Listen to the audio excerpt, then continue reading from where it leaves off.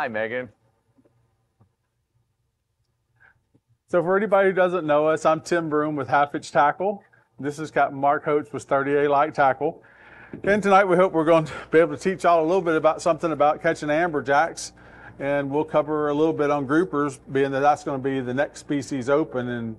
And September 1st. yep. And we'll be doing blackfin tuna next month. So Yes.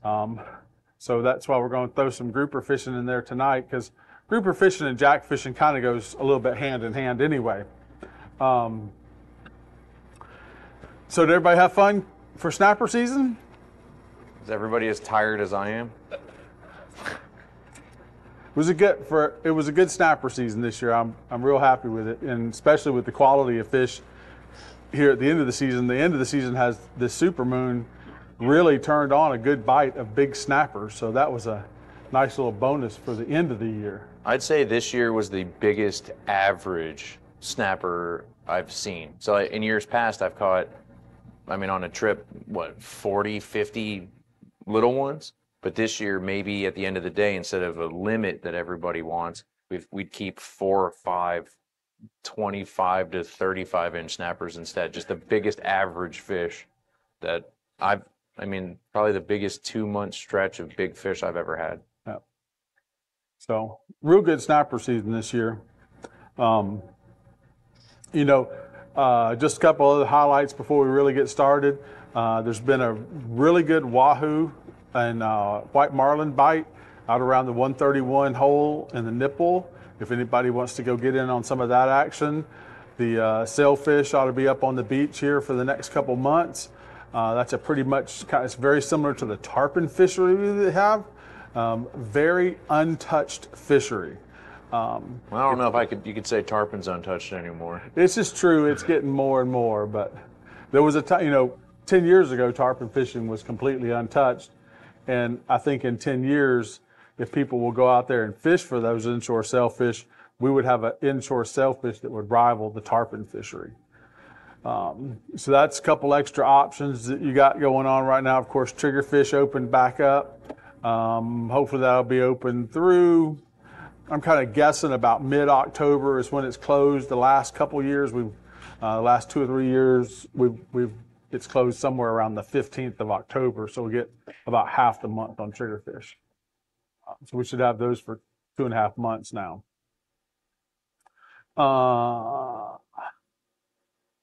What else we need to cover before we really start? It's beautiful weather. I mean, the weather's been awesome to get out there. And we got to somehow get people to quit posting pictures of manatees. Yeah. What about the whole rice whale thing that happened? Yeah, we got that going on, but what about the actual whale sharks? So the whale sharks are cool. Yeah. That was due to we had a very cold upwater welling that came out of the loop current, and that's what actually pushed all the whale sharks in here. And I think that's maybe what pushed all the big snappers up in here also. But I know that's what pushed the whale sharks up in there. But if we can't slow people down on posting manatee pictures, we're going to have a lot of no wake zones that nobody wants to have. So encourage your friends not to post those. I think that's it. All right, so have a great night, everybody. We're done. So, some keys to grouper fishing and amberjack fishing. Learn to fish natural bottom. Make sure you have a heading sensor on your boat. Some sort of trolling motor or helm master system to help you hold the boat in place.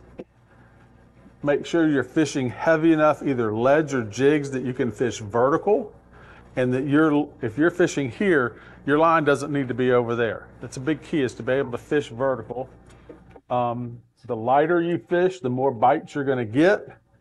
You will lose a few fish that way, but you'll get so many more bites. Learning to chum, that's more kind of over on the snapper side of our bottom fishing stuff. Having a variety of bait is tremendous. and then learning how to either slow pitch or speed jig especially on amberjacks. The grouper fishing will be more slow pitch jigging. Amberjacks will take slow pitch or speed jigging. Or top water, or fly. Yeah. The top water, I feel like is more of a spring thing, but this week, the past couple of days, it's been doable. Nice. It's been hard on the runt rod, but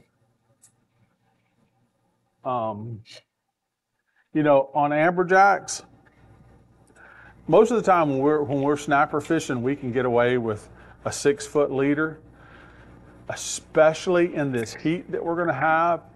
Through what we're only going to have 3 weeks of amberjack fishing the way they set it up this year. I don't like what they did, but you know, the choice, they had two options. One was to open up amberjacks August 1st. Open it up August 1st because there's so much more effort. We only get 3 weeks. If they would open it up in September instead of opening it up in August, we probably would have got September and October because of less fishing effort. But unfortunately, we're going to get what we get. But that doesn't mean you still can't catch them. Correct. They're still on the option to catch and have fun with, but we just won't be able to keep them in those nicer times. But fishing this warmer time period, having the more lively your bait is, the better you're going to do. And to have more action on your bait, having a longer leader, minimum of 10 feet and as much as 18 or 20 foot on your leaders. I know a lot of people don't like that because it's a little bit harder to deal with. You have to hand line the fish once you get them up close to the boat. But having that little bit longer leader, you'll be surprised how many more bites you get. And I think much like, and I'm sure we'll get into all this stuff, but much like amberjack prefer a fast moving jig, they like fast moving baits. And when your bait can only move in a circle this big, I mean, even yesterday, the big fish that we caught yesterday, we could see them in the water and we were throwing options at them and they wouldn't eat. And then we threw in a bait on a flat line, just a circle hook on the end of my leader, and pitched it out. That fish hit and started darting over here and then darted way back over here. And all of a sudden those fish were like, yeah, and started chasing it real fast. But I mean, that fish on the flat line just had, I mean, almost as much room as you guys. It was just swimming around and it got all those things fired up. Yeah. So that's the truth. You know, probably the number one, you know, while cigar minnows, herring, threadfin herring, all work for amberjack fishing, excuse me. There is nothing better than a live hardtail. There's one other bait that works really good. If anybody wants to know what that one is, please come up here after the seminar and we'll tell you about that one. You know, live mullet is also another very good option for both amberjack and triggerfish if you're willing to go out and throw your cast net. And the mullet, anywhere from about a 6-inch mullet up to about a 12-inch mullet is fine. This week, and I'm sure we'll get into baits, and you've got that slide through in here, right? Yeah. This week, I went to a spot. I could see the AJs in the water. I threw out live cigar minnows, wouldn't touch them. I threw out a live hard threadfin herring. They came up and looked at it, but didn't eat. I threw out a live regular herring. Every live herring I put out, they would eat. Yeah. And then when I ran out of those, I went back to threadfins, and I got maybe 2 bites out of 5 threadfins. Yeah. But it was just funny to see how different it was based on regular herring versus threadfin versus cigar minnow for live baits when you could see the fish in the water. And the hardtails, you know, while they are the premium bait, they get a little harder to catch late the year, you know, these warmer time periods through September and August and September. They'll start to get easier again in October. But taking some little bitty jigs, some little bitty straw rigs like we troll for Spanish, and trolling around the jetties and around the edge of the pass, that's a very effective way of getting some hardtails. Also, if you want to try to use just sabiki them up, go to the much larger sabiki rigs. Get you something with, you know, probably double or triple the size of hook that you would use for cigar minnows and herring and things. Get you one that has a much bigger profile for it. The trolling for hardtails is one of the easier ways to catch them a lot of times.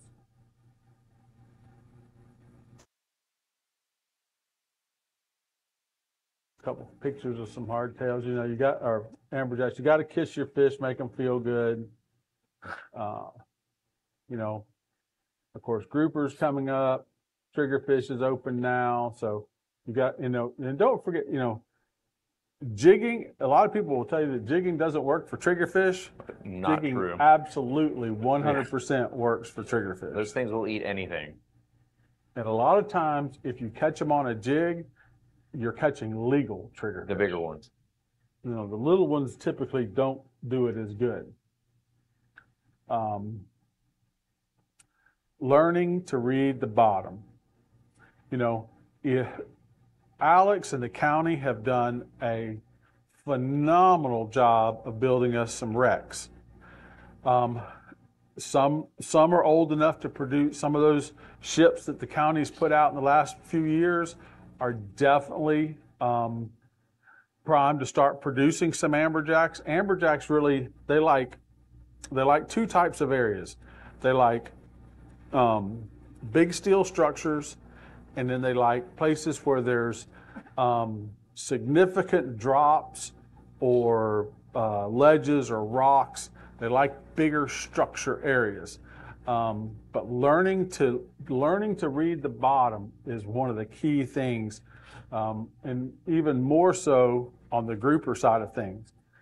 And you know, this learning to use the split screen function on your bottom machine. And I really should have had this side covered up. But if you ran over this section of bottom right here, this is in 210 feet of water. Most people, if they didn't have this one side on zoom, would probably have driven by this.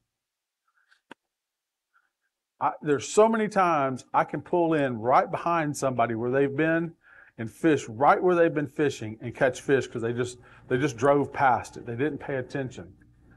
You know, if on your bottom machine, you know, there's a couple things that you need to be aware of and be looking for. We need this hard bottom return, the red part.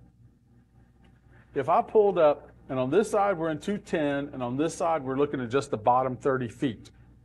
Well, I have a few fish showing here, but on top of this hard bottom, there's all this little green and yellow fuzz. Well, that green and yellow fuzz tells us that's live bottom. If it didn't have that live living coral on it, I wouldn't be as excited to fish there. If you've ever fished on a charter boat, in so many words, your charter captain is going to tell you what you're fishing on.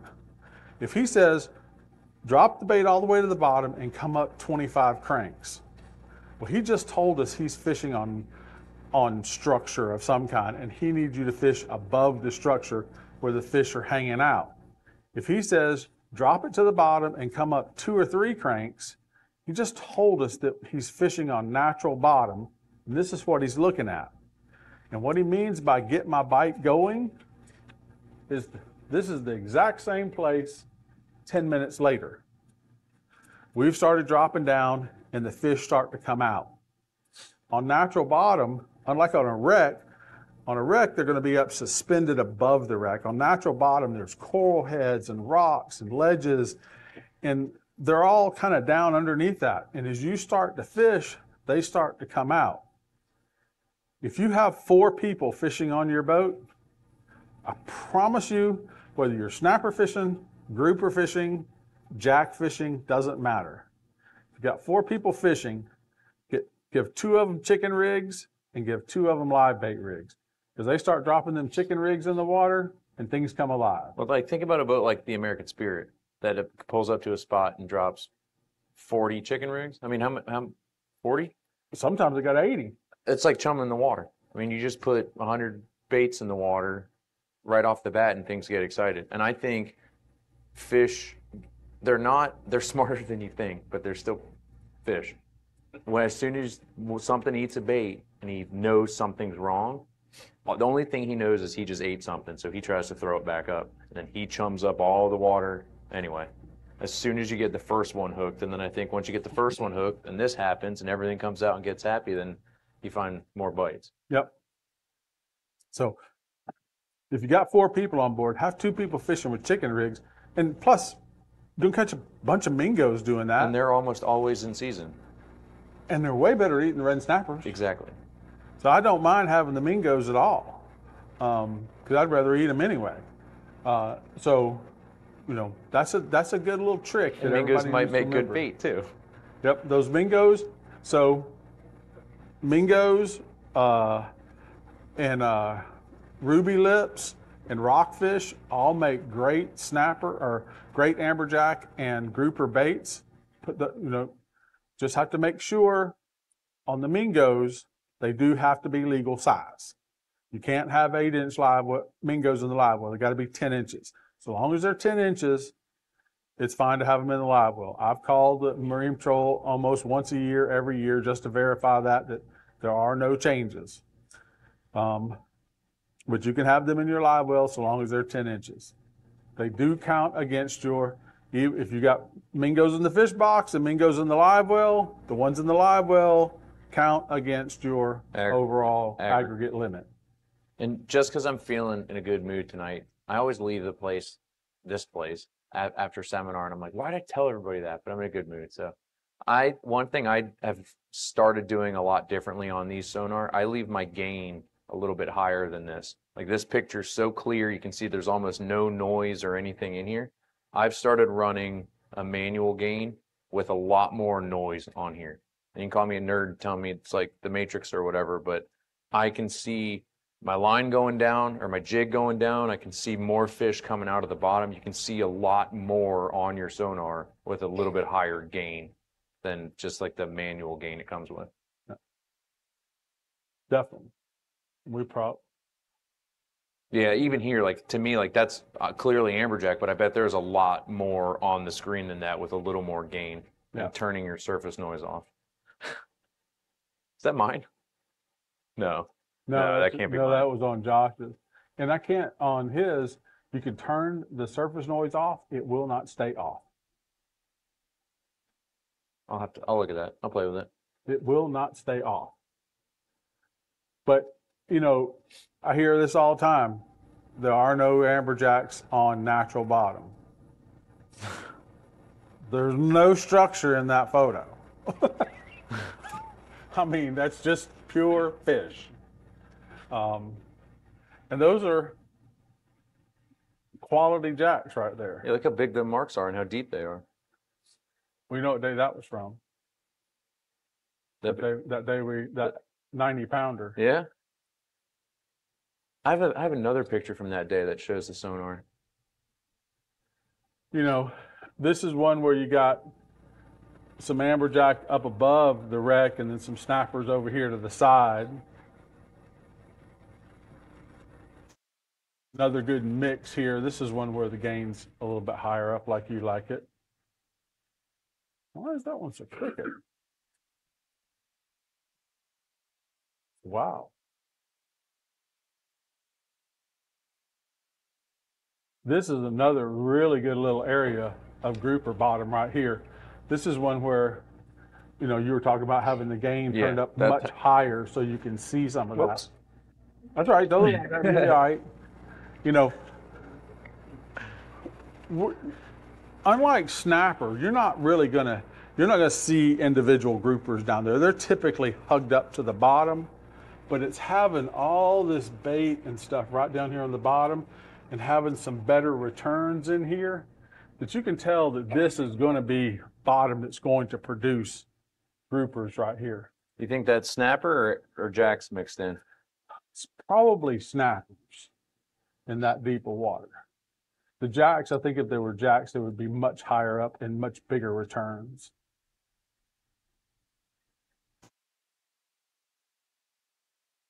That's another area that just has a little bit of everything in it. You got bottom for groupers, you got snappers in it, you got some possible trigger fish. And all these pictures are ones that me and Mark have taken over the course of a year or two trying to come up with some of these slides that we have quality stuff to show you.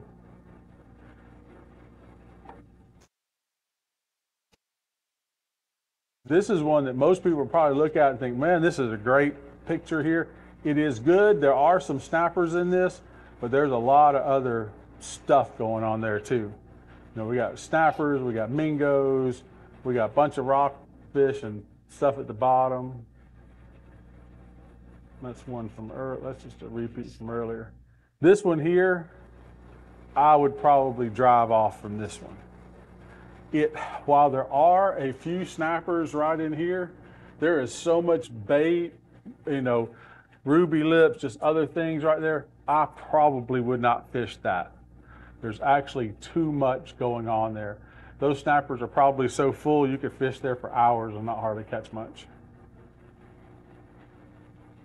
Agree? Disagree? Yeah. Oh yeah. I think I took that picture too. So this is one that you were talking about earlier. Yeah. Here's your mingos down here. These right here, that's your line. Yeah. So with the gain a little bit higher, you can actually see and most of the time when people are fishing mingos or groupers or snappers, you're using a big lead. Most of the time you can see your bait go down. And it looks like a second drop happened here, but where these fish start coming back up like that, it's typically when somebody's reeling their bait back up, and you'll see those fish react. So like yesterday on my boat, we had marks everywhere, and I told the guy to drop a certain amount, and by drop I mean feet out line, and you can kind of watch the fish follow his bait down, and then as he started reeling it up, you could see him come back up. And I like fish up higher in the water column. Yeah, they may be in the bottom, but I mean, even like when you're standing on the boat and you look in the water, you can see I don't know what the visibility is now, it's pretty bad, but maybe 20 feet down. Yeah. So you know that fish that lives in the bottom, that's used to it, could probably see a lot more than you can. They see it and they'll come up and get it. So a lot of times, even though the show's on the bottom, and like you said, most charter boats drop to the bottom and reel up, I have a tendency to start shallow and work my way down. Well, I think they're more concerned in numbers of fish. Agreed. And so if you want numbers of fish, I think it is better to go to the bottom and work your way up. If you want the better quality fish, start as high up as you can and slowly work your way down. Because if a little guy like this, if he swims all the way up to the top, likelihood is something's going to eat him. So the smaller fish will stay closer to the bottom. You will get more fish down there. The bite will come much slower way up in the water column. But the further up in the water column you are, the better quality fish you're going to catch. And once you get into the little fish, I feel like it's hard to get out of the little fish. They're much more aggressive. Yeah. Way more aggressive.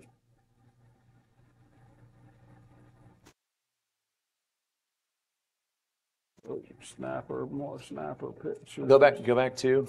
That's the kind of gain I like mine. That's not my boat though because of the surface noise and some of the other stuff, but I like having a lot more noise on mine.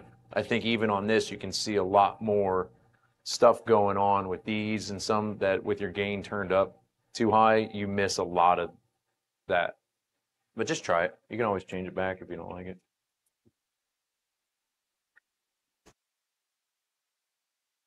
Yeah, that was one that you look at and you think, boy, that's pretty, that's very red on the fish.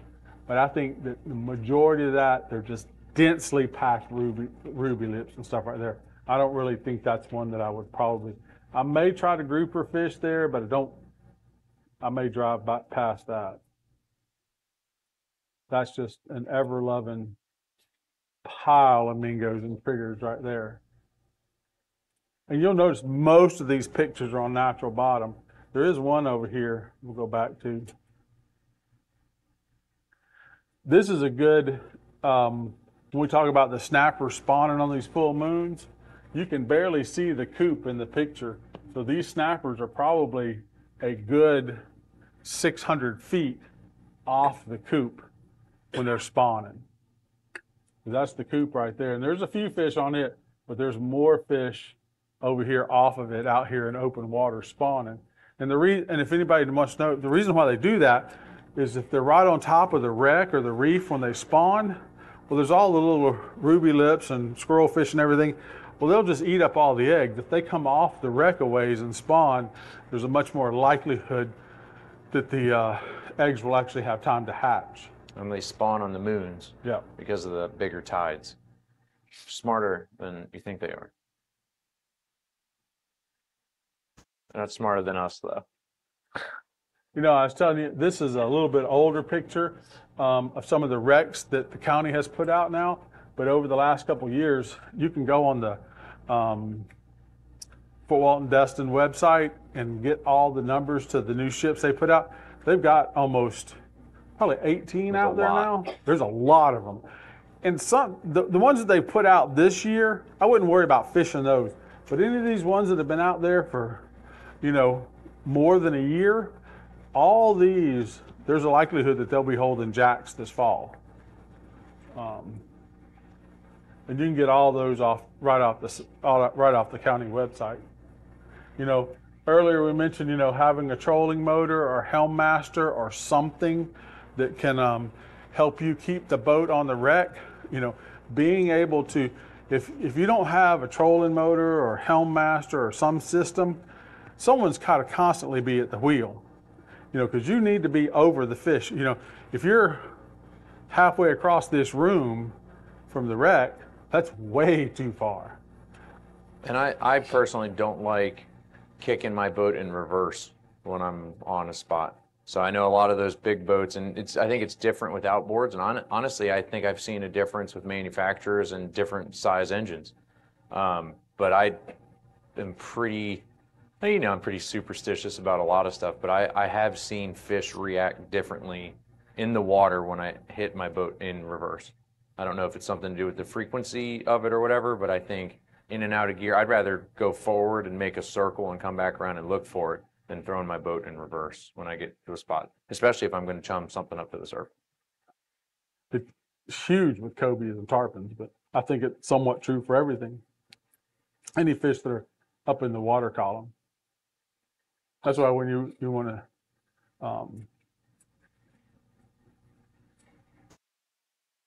you know, earlier I talked about, you know, some of the fish being on wrecks and reefs, or you got the big ships that the counties put out there, but having either, you know, depending on which electronics you have, if you have Garmin, you want the new G3, not G3 anymore, but the Navionics Plus. That's the new one for Garmin. If you have Simrad, you'll need to have like Seymour or somebody else's stuff, because Garmin is very proprietary. But you know, let's, I know you told me not to do this, Matt.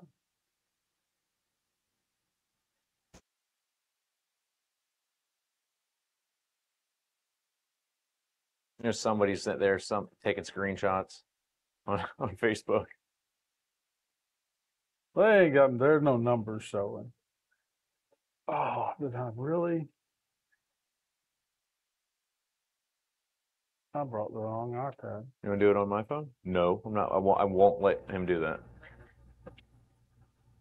Don't do it.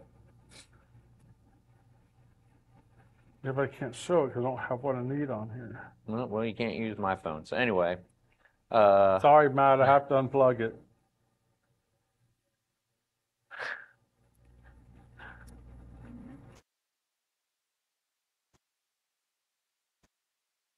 So the relief shading, when I was talking.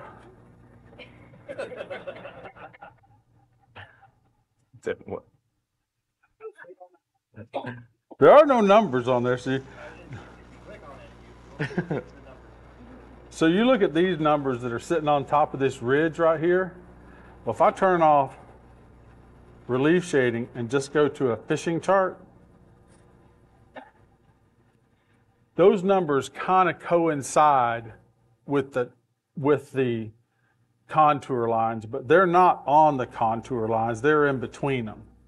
That ridge lays in between two contour lines. But with relief shading, I could come down, this ridge is down there a long way, this is about 76 miles. But I could go fish that ridge and not have a single number. because the fish may not necessarily be on those numbers I have marked, but they're going to be somewhere on that ridge. But I can start up here at the top, and I can see my boat right there and just work my way down that ridge. So for something that cost the new Navionics Plus chip is $249, and then it's $125 a year subscription. But that subscription isn't, the subscription's only for updates. So Correct. once you have the chart and you've downloaded the data, you don't have to update it ever if you want. You'll always have what you've already downloaded. Right. The subscription's only for daily updates on the chart. But you can find more fishing places than you can ever use just by having it. Because all the ridges, all the rocks, and that's what you need to be able to go find, you know, groupers and jacks and stuff, and you're looking for those roll downs and big ridges where you have a backside to it that falls off 10 to 30 feet. Plus, sorry, and like we've talked about before, there's a fun part about finding spots and then naming the spot and going back and fishing it again. I think marking someone on radar and stealing someone else's spot, I mean, yeah, you'll catch fish, but it takes the fun away from it. So finding something new and naming it and having fun on it is part of the fun, I think. Well, the last 3 trips I've been on, I had my fish by the end of the day, you know, by 11 o'clock or so, I had my fish. Well, I spent the last 2 hours of my trip just poking around. I was kind of in an area, so I just started looking around that area, looking for stuff that I'm going to catch groupers on next month. And Justin, I spent an hour, hour and a half each day and probably marked at least 20 places. And of the 20 I marked, I think probably at least 15 of them will pan out to be good grouper places when it opens next month. And especially with snapper, I mean, you go to a spot, you catch 2 or 3, great, you got them moved. You don't need to catch 9 of them off the same spot. At my dock, where I launched from the last couple of weeks, a lot of guys have been complaining that they haven't been able to catch fish off of their spots. Whereas like the first month of snapper season, there were 2 of them fishing the same spot every single day, taking all the fish. And I have seen a huge impact on spots from guys overfishing it. Yeah. If you ever take 80% of the fish off a place, the likelihood of them repopulating that place next year is very, very slim. You should never take more than 60% of the fish off a place. And I'm not talking about 60% in a day. I'm talking about 60% over the course of snapper season. If you want those to be viable spots year after year after year after year. Were you going to say something?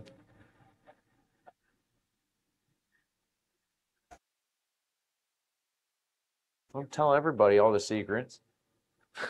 He was just saying you could do it at home on your phone.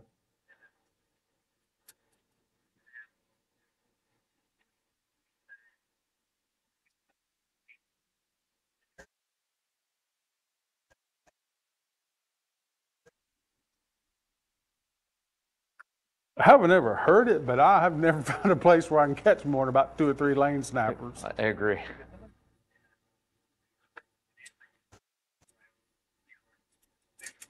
Yeah. No, It'll become a trigger fish and mingo spot if you take too many snappers off. but what I have noticed, last year I had a spot covered in red snapper, and this year, opening week, I was like, well, I haven't been over here, but it's pretty much a guaranteed red snapper spot. And I caught 2 lionfish off of it. And I called Tim and I was like, hey, so-and-so's, I caught 2 lionfish on bait. And he goes, well, delete that number, that one's done. So Even if they take the lionfish off, snapper won't come back. they are. It's great. You could go out there and hook a chain to it, and if it was still intact enough, drag it off somewhere, but they ain't coming back. They don't like that. You know, Amberjack and Groupers both are brutal fish. And I meant to bring one of these, but I didn't. But we sell these at the shop. They're called cheater post. If you don't have one of these, I don't have one. If you don't have a couple of these in the boat, I can tell you, I fished my whole life. Y'all see me sit up here on my little stool. And this little stool is because of my back. And I got back injections yesterday, and I get back injections every 3 months. And I'm going to have this winter. I've been doing the injections for a couple of years, and they're getting to where they don't work as good anymore. This year, I'm going to have S2, 3, and 4 fused. And had we had these 40 or 50 years ago, my back wouldn't be nearly in the shape that it is now. But this goes in the rod holder right here. I hope y'all can see this. But you just take your rod. Do you sell them? I don't know if Navarre carries them or not. If they don't, we can always send some over there. If you live in Navarre and you want a couple, just go in the store there, tell them you want some cheater posts, then call us. We have a truck that goes back and forth a couple times a week. No problem. But these go in the rod holder. You just sit your rod there, and instead of trying to hold up like this and fight the fish, you just put downward pressure. Put the reel in low gear and just reel. And the top of it swivels, so if the fish moves, you can move the rod with the fish moving around the boat. And it's great for everybody. It's not just old people like me with a bad back. The lady was asking back here, it's great for ladies, it's great for kids. We also do have, and depending on the height, the gunnel height of your boat, we make what's called a children's one. If you have really high gunnels, or you have standard gunnels and you have women and kids, we have them in 2 sizes. There's we sell way more of the standards, but we do have a shorter version that's about 4 inches shorter. Really good for ladies, kids, or people that have extra high gunnels. I feel like had I met you many years ago, I would have had you on lighter tackle and saved your back a little bit. Maybe. These are easier to fish on. I really think these are easier to use. But now this is, if you are gonna, I hate gut buckets, but now I love these little guys. We use those things a lot. If you don't have these on your boat, you're missing out, baby. Have these stuffed all around the boat. They go on the end of your rod. You know, most people are used to fighting, you know, if they're going to fight a fish of any kind of size. And I don't know where this got started, but you see them wearing a gut bucket. And they got the thing right here, and you have the rod right here. I'm telling you what, this is the easiest way to hurt your back because we are engaging these muscles. If you'll learn to use one of these little guys and fish right here off your hip, you have much, much more power. Because now, instead of using our back, we're using our thigh muscles, which are the biggest muscles in our body, and you got so much more power. If you're here, your arms are all extended, you got nothing. But if you're fighting from over here, we're more stable when it's rough. Plus, I don't have to grab that thing and reach around you and buckle it from behind and do that whole thing. And on that, I mean, if you're, and it happens all the time, like especially on a spinning rod, if I'm fighting a fish for, and some of them, I mean, I fought my second biggest amberjack ever, I fought for 1 hour and 15 minutes. And after a while, if it's wearing a hole through my shorts on this side, I'll put it on this side. I'll move it around, just change my position a little bit and hold on to it and gain on it when I can. But you can move it around as opposed to, I don't know, it's just a lot easier to fight. But we have those things shoved everywhere on my boat. Yeah, you need 6 of these. Or slow pitch rods that have this nice cushion on the bottom of it and don't hurt as bad. You know, if you don't use dehookers on your boat, there again, you're missing out. This is the handiest tool you're going to have. It's a hand gaff. We were on the boat last year. We caught, Mark gaffed a 90-pound jack with one of these. I was like, somebody get me a gaff. And they were like, huh? I was like, give me a gaff. They were like, what? And I just turned around. I was like, it's my only option. I wrapped the leader around my arm and just gaffed it. And I was like, oh no.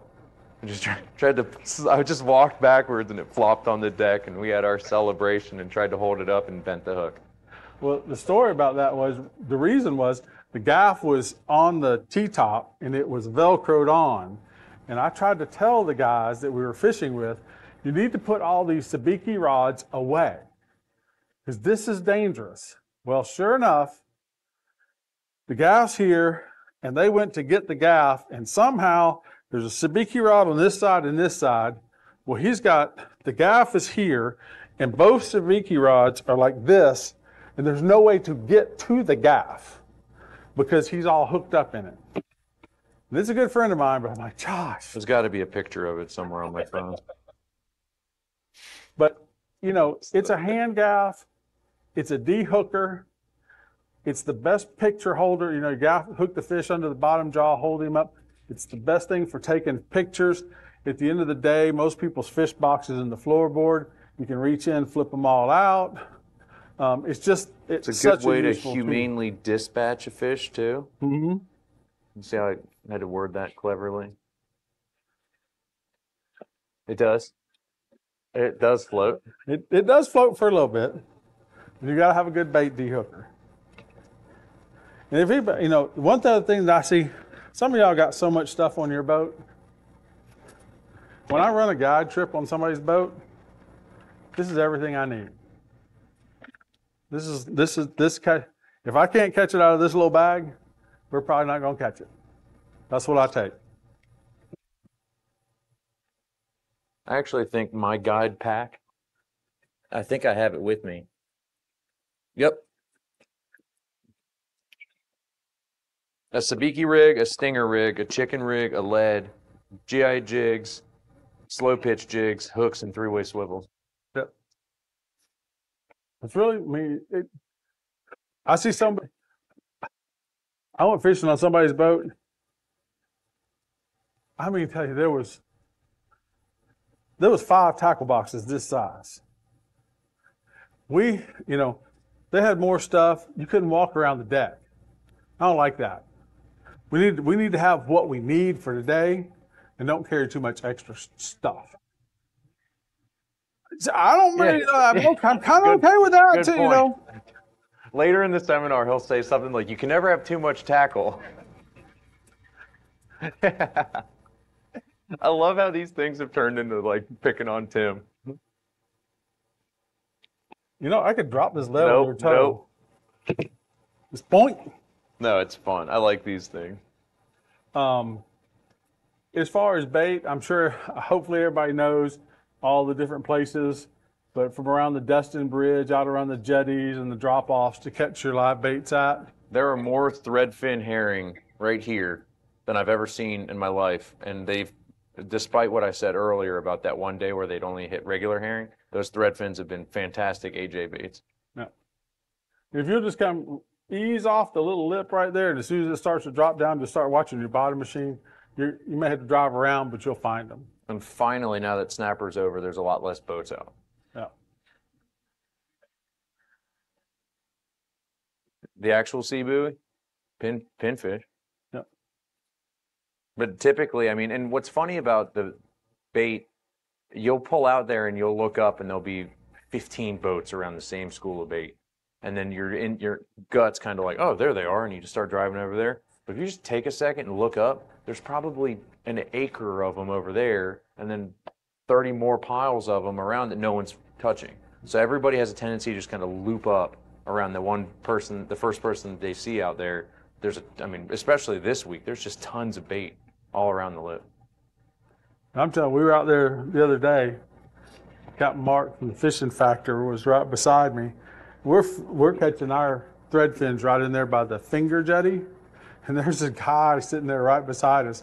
And I'm surprised he just didn't get frustrated and drove off, because we're sitting there stringing baits. I mean, we're getting 4 or 5 at a time. And he sat there right beside us for 30 minutes. I don't know that he ever actually caught one. And the big difference was he had 2 smaller weights and he had crappy bait rigs. It pays to have good bait rigs. I don't work for the tackle shop. I'll be honest with you. I don't. But there's a significant difference in the catch rate of a cheaper one or a more expensive one, which sucks because I go through so many of them, and I buy 5 at a time or whatever. You go buy 5 at a time is not buying a lot of bait rigs. No, I have guys that buy boxes of 100. I will untangle them. You know, for me, I love it when the bait guys are there. You know, I figure if I go through 6 or 7 bait rigs, that's $40 worth of bait rigs. Or I could pull up to the bait boat and get 40. I mean, I sell the bait rigs. And I'm gonna make more money if y'all come and buy bait rigs. But boy, and you can't go without bait rigs. And for me, like here at the end of snapper season too, I know we're not talking about snappers, but my last 3 or 4 trips, I've done better on frozen cigar minnows than I have on live. There's been a much better bite.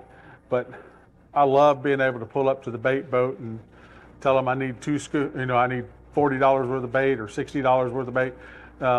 They sell them in batches of $20, so it's 20, 40, 60, however many you want. And for $20, you get 30 baits. But I really like being able to buy bait for the bait guys.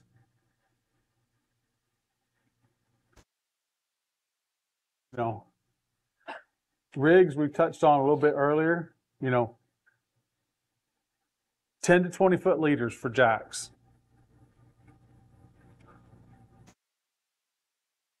I don't even know what I got on here.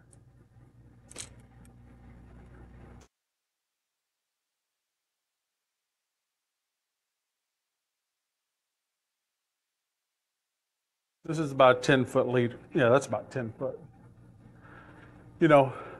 Problem is, you got your lead on here.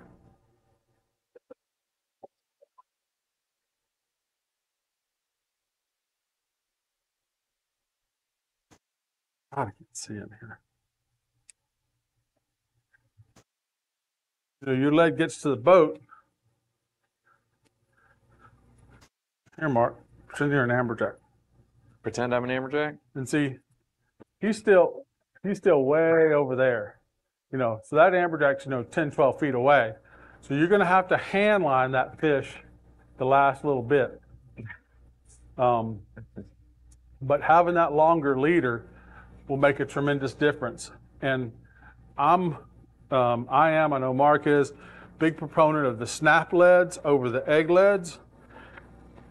If we were fishing on the bottom and we were flounder fishing, you probably want a true egg lead.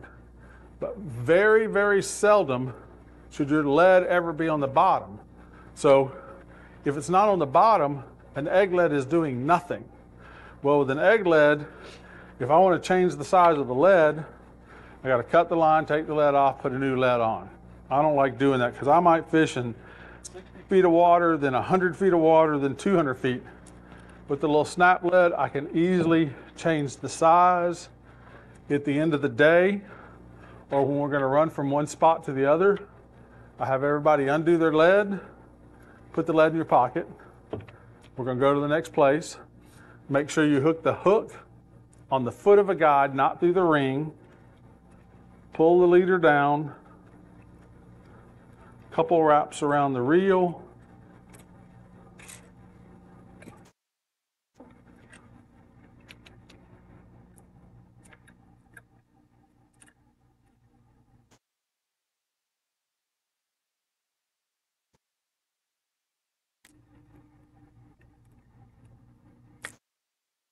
Reel that tight. Mike. Oh. Yeah, and I do the same on my spinning gear. I don't fish as much heavy tackle, but again, same thing, 3-way swivel. This leader's a little bit shorter, but now I don't have the lead swinging around in a rod holder. Yeah, if your lead's on here, it's constantly banging your rod. It'll tear up your rod, it'll tear up your guide. If you have it down at the base of your reel, it bangs on the reel, it knocks off the finish, then your reel starts to corrode really bad. Being able to change the lead out makes a tremendous amount of difference. And especially, I know he just said it, but I mean, I like to go fast on my boat. Okay, I'll go as fast as I can comfortably. And if I've got an 8-ounce lead on a rod somewhere, no, I don't like that very much. Yeah, I don't have many leads that big on my boat anyway. you know, as far as rigs go, you know, snapper rig, 6 foot, 60-pound test. Grouper rig, I normally use around 12 foot of 100-pound, and then amberjack rigs up to 20 foot, and I normally make my amberjack rigs out of 80.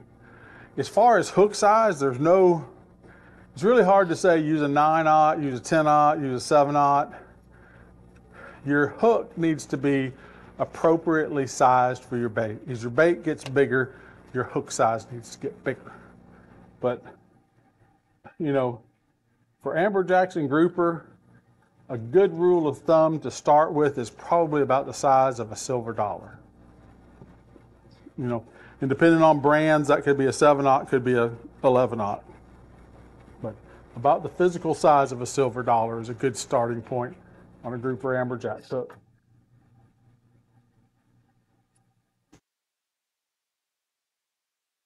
Yes. He is right. I always start with mono, and if we have fish on TV and I don't feel like I'm getting quality bites, I'll go to fluorocarbon. If you have deep pockets and money doesn't matter, I can just start with fluorocarbon. And you know, in that one photo it said, you know, snappers 60-pound, groupers 100, amberjack 80. That's kind of your starting point on the high side. And there's a lot of days during snapper season is, you know, early in the snapper season, 60-pound, let her rip, you'll catch all you need. As we get later into the season, you know, looking at the size of fish you caught this last week, I couldn't believe you were fishing definitely not more than 40-pound leader, and maybe you were fishing 30. And all fluoro. Yeah. But my AJs all this week were on my snapper setups.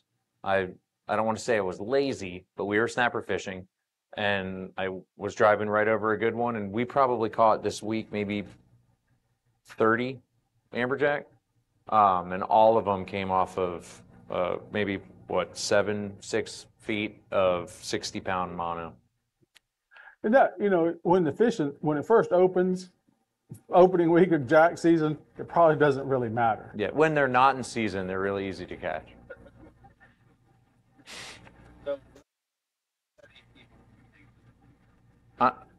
Sorry, go ahead. Whichever way the current is going.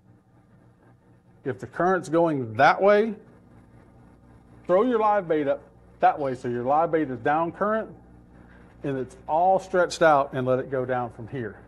And don't race it to the bottom.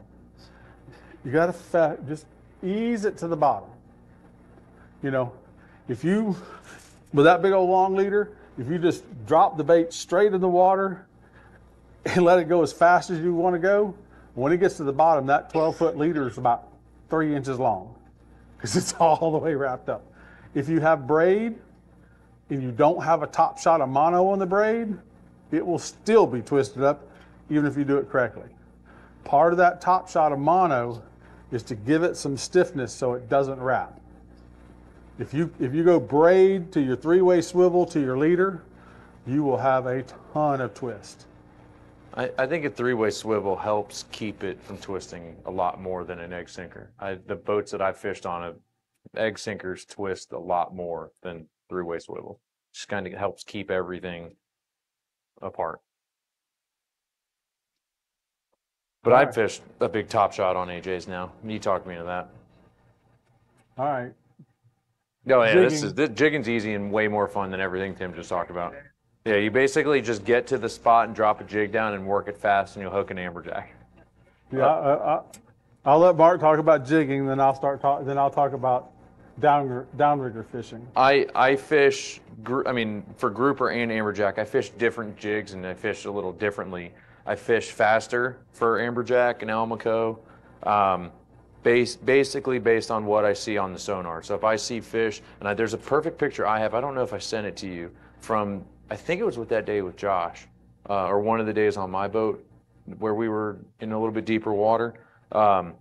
You'll see the amberjack on the sonar, like 100 feet off the bottom some of the times, and in the near shore, the state water stuff, they're close enough for me that if they're that high enough off of a high relief steel structure or something, I'll try to get them up on the surface and catch them on top water or flies or something fun.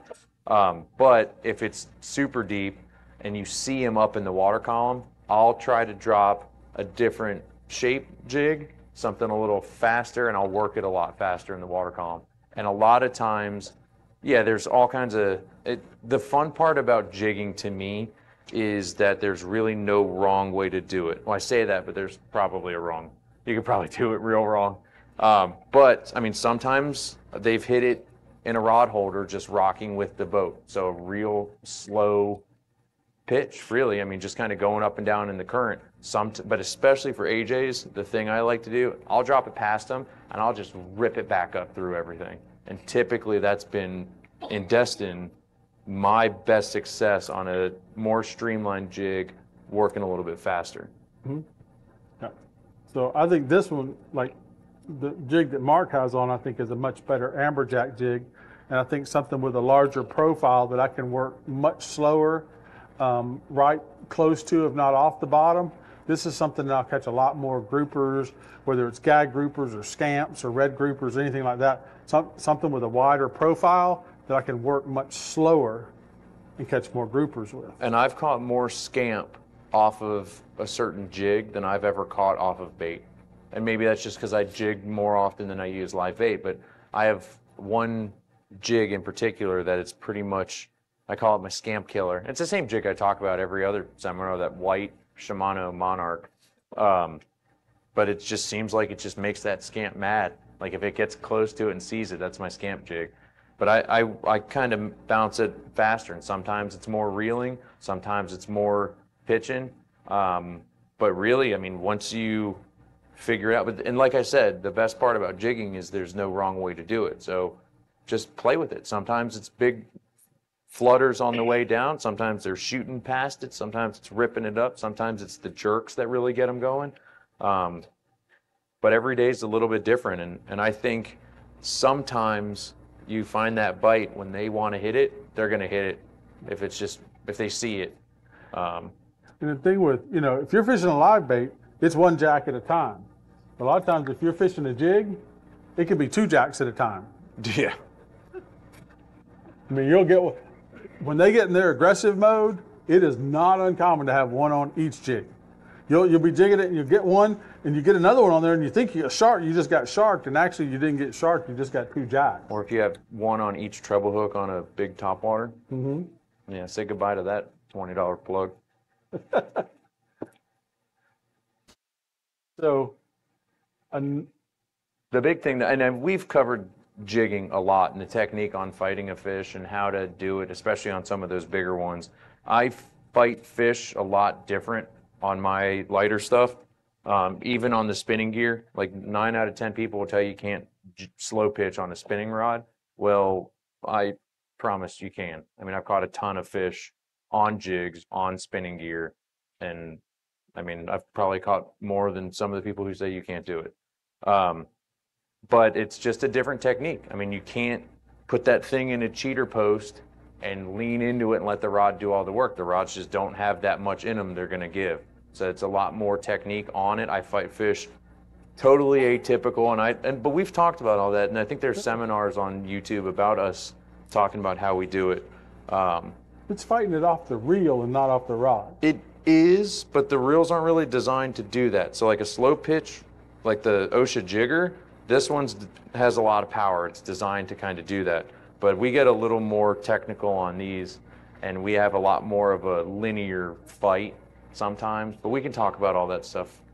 And if not, I mean, just come up and talk to me afterwards. I'll tell you exactly what I do. And another very effective way of, when you're out there, especially if you're going to go fish some natural bottom areas and look and scope out some amberjack places,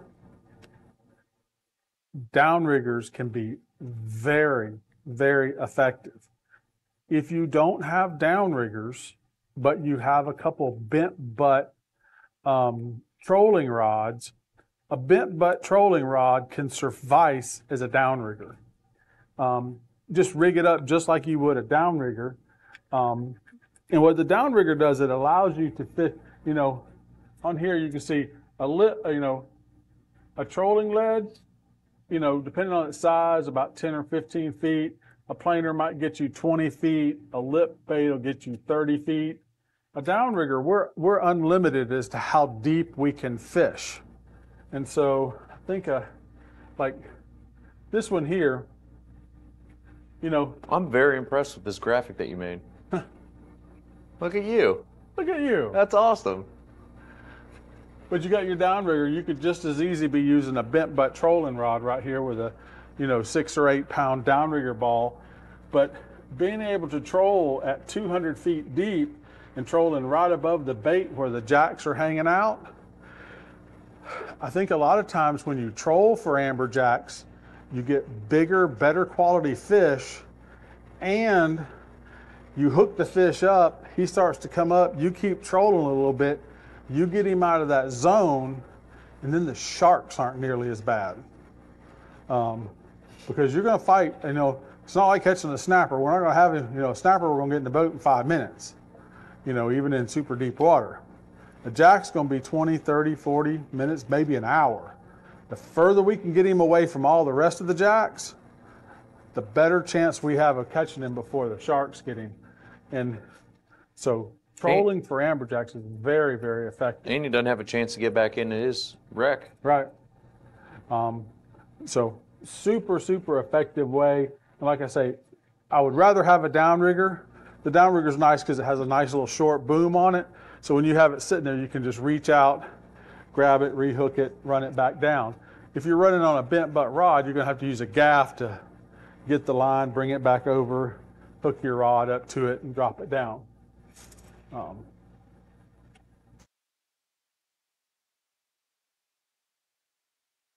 Downrigger fishing, just super, super easy. Most people use a little clip down here at the downrigger ball. If I don't have to, I don't reel the downrigger ball up and down every time I hook a fish. I only do that when I absolutely have to. I run a snap swivel with a rubber band. I run the rubber band around my line and then have a snap and hook that to a snap swivel and just run it on and hook that onto the downrigger line, and the force of you trolling to run it down to the ball.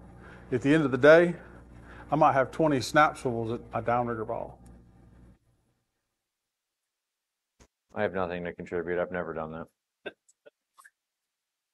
But we're going to do that on our fishing expedition. Yeah, not my boat, but whoever's boat we're on. That'll be a fun trip. I'll bring these.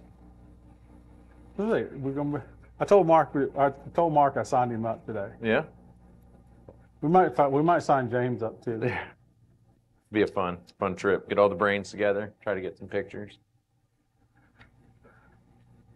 Questions? Boy, everybody's an expert. Yes, sir. Typically, I use 32s. If I have really big baits, I'll go to a 64.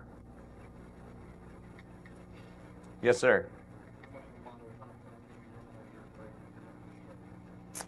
Question was how much of a mono top shot on top of your braid? 25 to 50 feet is plenty. It doesn't have to be, you don't need 100 yards.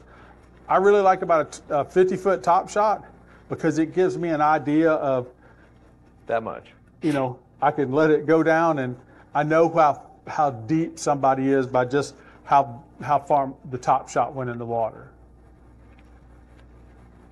I have them count Mississippis, but they don't always count Mississippi. I'm 1 Mississippi, 2 Mississippi, 3 Mississippi, and some of them are 1 Mississippi, 2 Mississippi. No, so it doesn't. But having that top shot be about 50 feet, I kind of know how deep somebody is. And I used to use, just because I'd go through so much line, I used to use like just the regular Andy spools of I just get like 60 or 80 pound spool of it, the little ones. And one of my favorite tricks ever is I'd put those in a koozie and just pull the line out. The koozie makes like the best spool holder. Pull the line out and just reel down a bunch. But even on this one's old, and I think this one's actually fluorocarbon, but you can see the line memory on it. I've gone so far in the past as to boil water and soak my line memory in it to try to see if that works, but it does. but that's a whole lot of steps. Yeah, I mean, but the bigger diameter spools, like those Andy monofilament ones, those are the ones that I really use the most. Pinch on that. Need a cheater post for this. Yeah, better.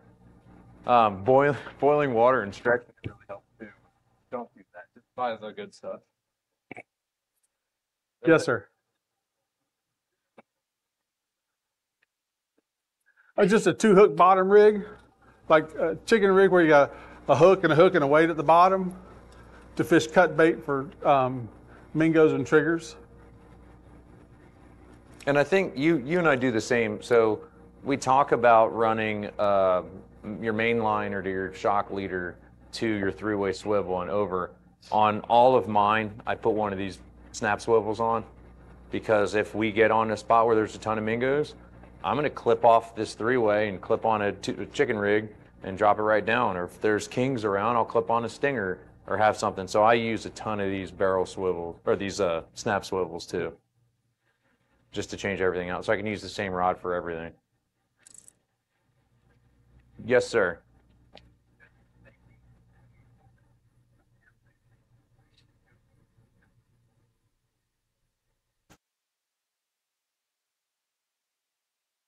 I feel like when you get a fish close to the boat and you get excited about it, everything, all of that goes out the window. You're going to wrap the line around your arm.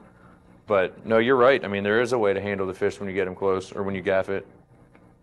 And, you know, safety is a big thing on the boat, you know, and trying to train your anglers up. You know, I can test everybody. I don't know if y'all all saw the post, but I had circle hook in the palm of my hand just last week.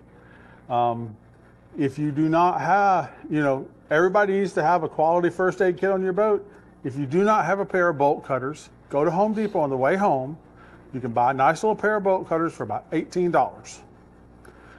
But one of my buddies, his uncle, didn't mean to do it, but using an electric reel, he's on one side of the boat, he's tangled up with us on this side, and he's a little bit older, he couldn't hear me very good. I'm trying to tell him to stop reeling because he didn't have a fish on, but he was tangled up with somebody who did, and buried up a circle hook in the palm of my hand.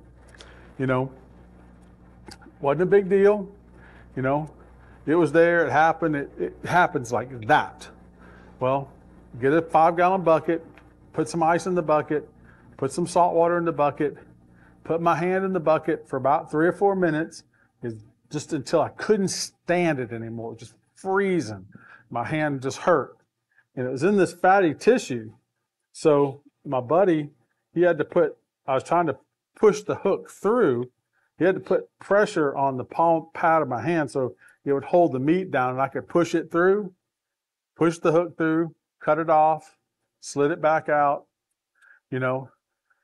And his uncle was like, I guess we got to go in now. I was like, no, y'all need to catch. I said, we got 10 snappers in the box. We need 4 more. Y'all catch 4 more snappers. I'm going to have a Diet Coke and a piece of fried chicken. Y'all catch us 4 more snappers and we'll go home. You know, and you just want to make sure that when you get something like that, you know, you need to have a good first aid kit on the boat. You know, before you do anything, just sit there, keep pressing it and let it bleed. You want to make sure it bleeds. Try to get all that out. Afterwards, you know, have you some hydrogen peroxide on the boat. Clean it real good with the hydrogen peroxide. After the hydrogen peroxide, have you some triple antibiotic ointment. Get that on there, wrap it up, come to the house. But having, you know, don't go buy just a cheapo little safety kit. It'll have Mickey Mouse Band-Aids in it. Go get you a nice waterproof bag. Go to a Walmart or CVS and put all the quality stuff in there. Have zip stitch kits, you know, make you a nice first aid kit and pray that you never have to use it. Those $18 bolt cutters, man, it'd be nice if we get to go and never have to use those, but those just sure save your day, you know. And I keep them in I mean, most of you guys have a vacuum sealer for fish anyway. I vacuum seal my tools before I put them in the boat so they don't corrode. That's one of my bonus tips that I didn't want to give out. But having a proper first aid kit will will really save your day out there one day. Back to your point though about handling those fish. On my boat, what I'll have the angler do, especially when that fish gets close, I like to have people stop reeling 6 feet or so from the rod tip. I mean, most people get super excited and ram the metal right into my rod tip, but I'll say, stop reeling. But when they get that close, if they can grab onto the weight, and a lot of times, I mean, from that point on, that fish is mine, whether I gaff it, if I hand line it in, if I take care of it. But a lot of times, those fish aren't done yet. And for me, that's my call. And I'm pretty mean to the fish anyway. So if I get him wrapped up or if I get him close enough to a gaff, he's mine. And there's a good place to gaff the fish too. But you're right. I mean, once that thing gets close and he's excited, that's when hooks start swinging around and all that. But my big thing, once I grab onto the line, a lot of times I'll tell them, flip the bail open. Leave that bail open. If that fish takes off or whatever, I'd rather him not rip the rod out of your hand, not have the lead swinging around anywhere. But if anything happens, you drop this and just put it in a rod holder and let him go. But what about gaffing it? I gaff it in the pec fins if I can. Actually, I'll be honest, I try to gaff it in the mouth. I like having good pictures of my fish. I like if once he's close to especially out of deep water, they're pretty tired when you get them to the boat. Yeah, I do oh, too. for sure. For sure. I've very well, rarely you catch little fish anyway. I think I saw the pictures of it, but when you catch a big one, no, I'm just kidding. But another thing too, Tim, I don't know if you want to talk about this. So I don't know if everybody knows the difference on what a greater, a lesser, or an Almaco look like. Do you have a graphic of that on your phone? I actually have it. I do have it on my phone.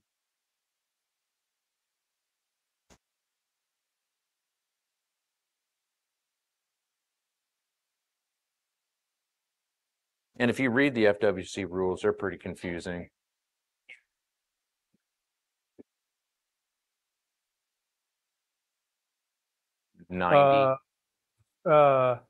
Greater to lesser is 100% because we don't have lessers.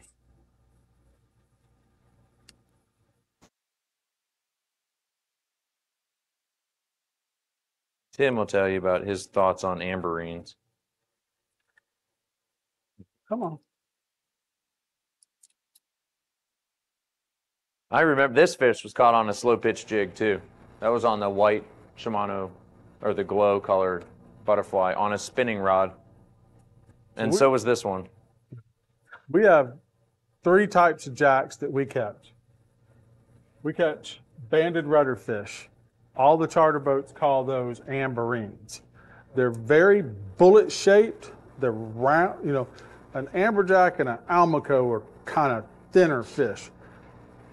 A banded rudder fish, or what we call an amberine, they're little bullets. They're about as wide as they are tall. And they're real soft. The almaco jack, he's more of a pyramid shape. He's super, super easy to tell from what an amberjack is. And he's got this big fin too. Yeah. And then we have the true amberjacks. But we do not catch lesser. If you think you have a lesser amberjack, you have an illegal amberjack. Because it's kind of like black groupers. I've fished here 50 years. Man, I don't think I've seen 24 black groupers. I'm sure there's been a lesser amberjack caught here. They have tails, but without counting gill rakers, getting internal of the fish, you're not going to know them apart. And even then, the gill rakers overlap in the regulations. Yeah. So they're like, it could be like 9 to 13, or the other one's like 8 to 12. And you're like, whoa, all right. Yeah. If it's not 34 inches, throw it back. Yeah. And the color of these too. Yeah. They're much more silvery color. And this picture doesn't do a good line. They do have a little yellow line that kind of runs almost the whole length of the fish.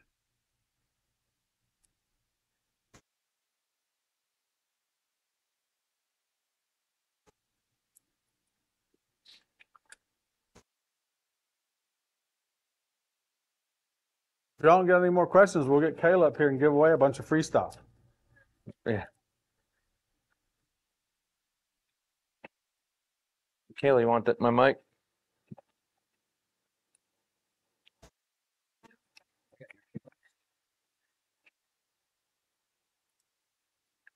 I think just return them right, Casey. Also, guys, once these are out of season, you can still catch them. And I think a lot of you are here from that descending device for that. Yeah, once season's over, you can still catch these, and they're fun to catch. I mean, it's one of the most fun fish, especially on a rod. Well, fun for me to watch somebody catch them. I'll put it that way. Once you catch one, you've done it. But the return them right, the guys for the descending device group, you guys know that's a law. You either have to have a descending device or a vent tool on the boat. But at one of the seminars, I think we gave away a bunch of descending devices. But the company itself, you go online, you fill out the form, you fill it out, they'll send you, I think, 2 different descending devices, a lead, 3 different devices, a lead, and I think Half Hitch sells vent tools. But I did bring a couple extra koozies that have a sticker and the QR code to the website if you want to grab one or scan the code so you can fill that out. But you'll get it in a couple weeks. Nick's a pretty nice guy.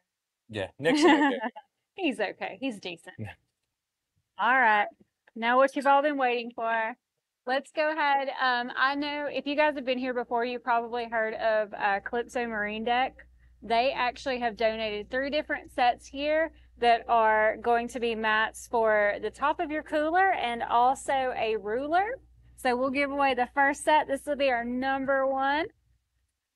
And this is going to go to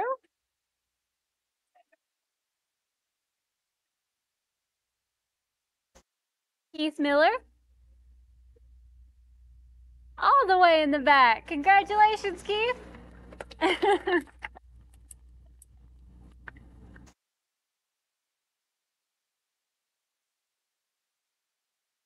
You're welcome. Here, let me give you this just in case you have any questions on that. Thank you. All right, so next we will do, let's do a legendary marine towel and a legendary hat. And this is going to go to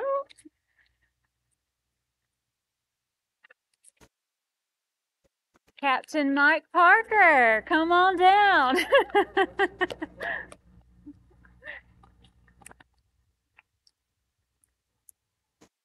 If you guys don't know, Captain Mike Parker here is over the Destin High School fishing class. He has created that for us, teaching all the young anglers how to be captains, right? Get into the fishing industry. So we love him for that. Getting ready for this semester.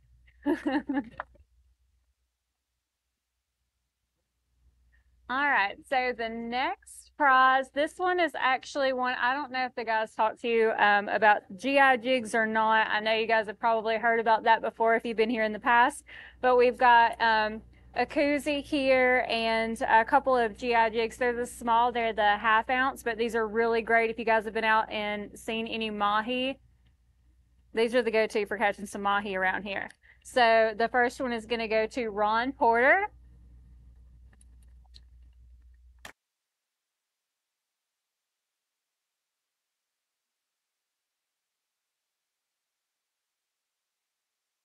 Heck, you want to be my Vanna now? You can draw some names for me. Thank you. All right, so let's go for the next Calypso Marine Deck package here. This is going to go to Myrna Groves. Oh, congratulations.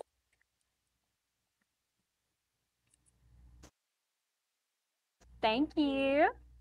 Next up, let's do another legendary set here with a hat and towel. This is going to Michael Burton. There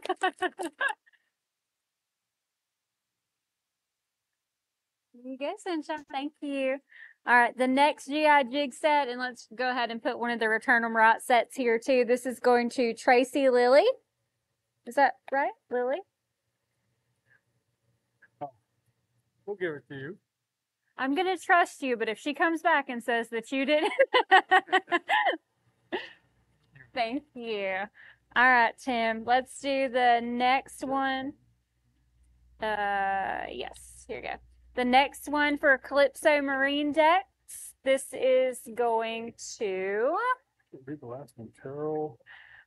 Terrell Bray. All right, so how do you pronounce your last name? Bro.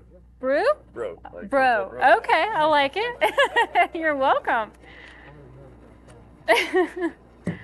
Okay, next for the, let's do another legendary set here. This is going to Val Callahan. Oh, yes. This is perfect. It matches you and everything. Yeah.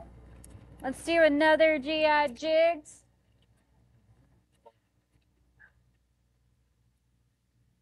Keith Emil. Here, oh, look, there you go. Now you can catch all the mahi out there. There you go. Thank you. All right, let's do, we have one more of the GI Jigs here. And this is going to go to Charles D. Crescenzo. Is that right? Congratulations. Now, Tim, we have a little bit of a different situation now. We're going to stop drawing names here. Okay. This is going to be for you. I'm going to hand this back to you. Thank you. So we have 2 legendary hats here. Okay. These are the children's sizes.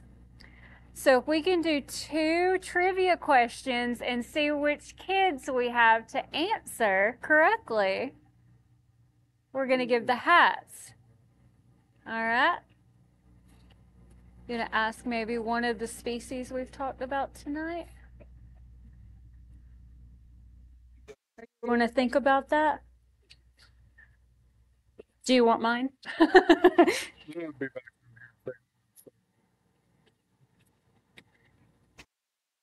We will also throw in the Return on Right stickers too, or the Return on Right coupon. All right. Kids only. How long did we say that your leader needed to be for Amberjacks? He had the yellow hat. You right there. You had your hand up first. There you go.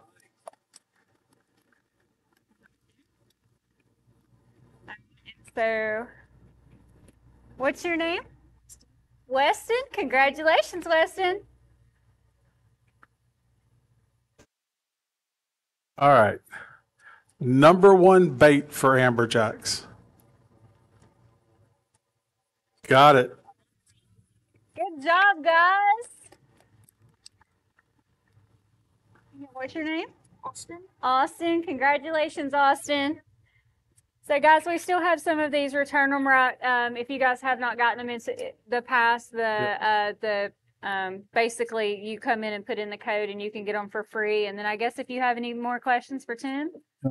And next month's seminar will be on blackfin tuna fishing. And so we hope to see everyone out for that. Thank you all for coming tonight.